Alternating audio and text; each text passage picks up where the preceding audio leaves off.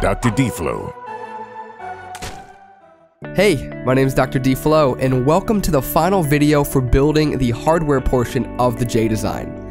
We will do a little bit of coding in this video in order to test the LEDs, but Jeff is going to have his own series on how to program these addressable LEDs with Python so you can achieve some of the effects that we did in the intro video.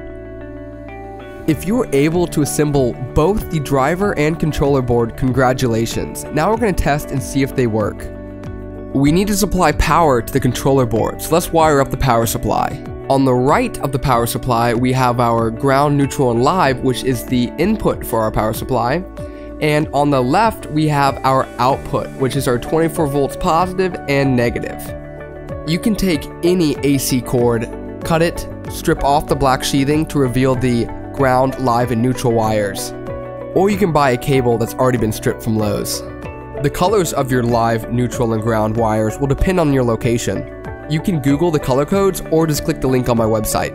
I cannot emphasize enough that you should never ever work on a live circuit, so make sure that all wires are unplugged before you start working on the power supply. When you turn on the power supply, a green LED should illuminate on the controller board. If it does not, you might have a loose connection on your DC-DC converter, so give that a quick wiggle. If it wiggles, resolder. With the power supply off, plug one end of an Ethernet cable into the controller board and another end into one of the driver boards. If you accidentally leave your power supply on and you plug in your Ethernet cable into one of the boards at an angle, there's a chance you're exposing the circuit to only 24 volts and not ground.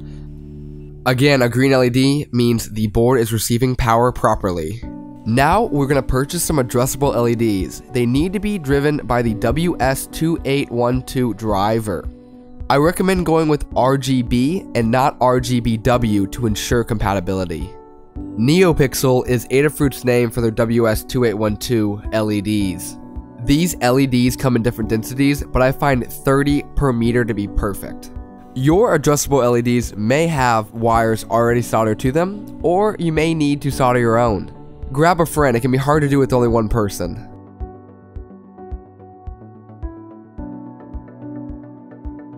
Use the screw terminals or solder to attach the LED wires to the driver board. On the driver board, there are two sets of 3 pins. Each set, labeled A and B, can power a maximum of 64 LEDs. However, you do not have to fill up all 64 of A before moving on to B. If you use screw terminals, then you're not going to be able to see the labels for the pins. So the top pin is plus, the middle pin is data, and the bottom pin is negative. I uploaded all of the inventor and STL files for the casings on my website. Use a USB mini cable to plug the fade candy into your computer. And make sure that the Ethernet cables are fully seated in the connectors. It's time to download the software for the fade candy. Go to my website and click on the GitHub link. Go ahead and download the zip file.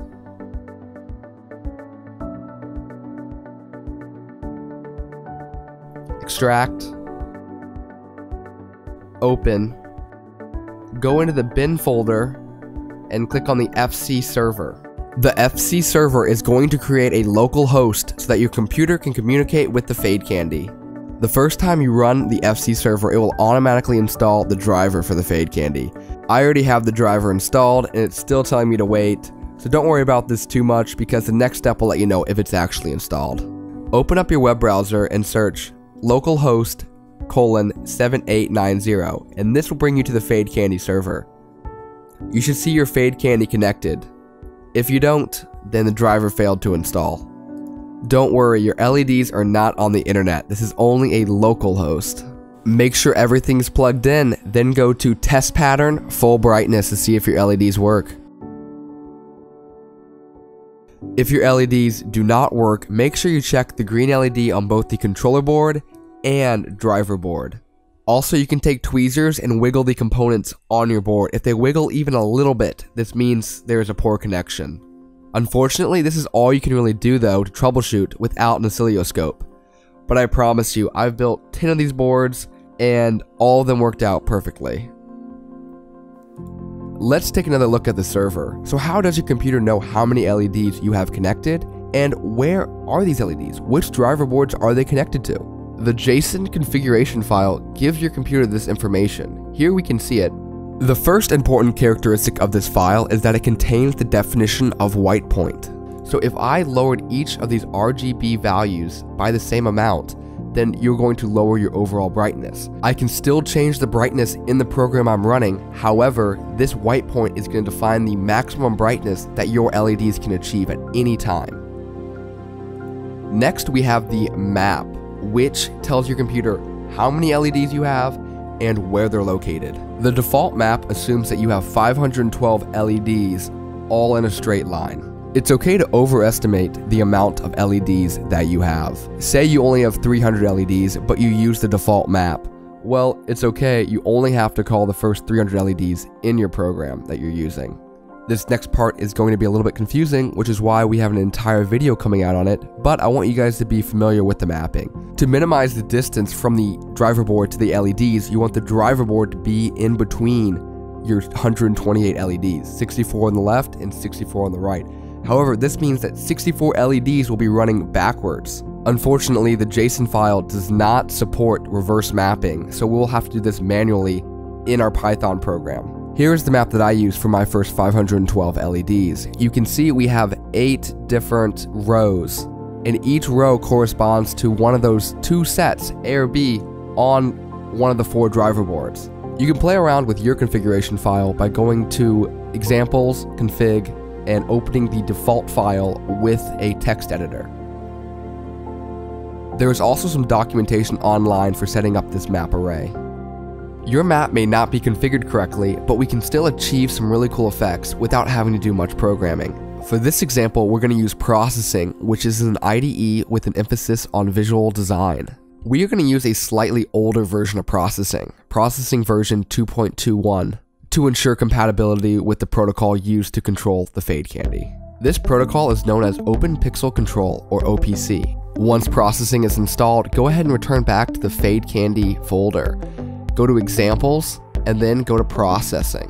We're going to go into the Strip64 Flames folder. There should be 2 files, the Open Pixel Control and the Strip64 Flames. Go ahead and open up the Strip64 Flames. You can apply the flame effect to all of your LEDs at once by switching 64 to the number of LEDs that you have. Next, press the play button. You should see an image of flame scrolling with a white line in the middle. The white line is representative of your LEDs. After doing all that work on the boards, it's nice to be able to plug it in, tweak the code a little bit, and already have some awesome lighting effects. What's really awesome is that the flame can be switched out for any image. I found this particular rainbow image to really show off the fact that these are addressable LEDs. All you have to do is save the image to the data file within the Flame 64. Then change the file name in the code, and that's it.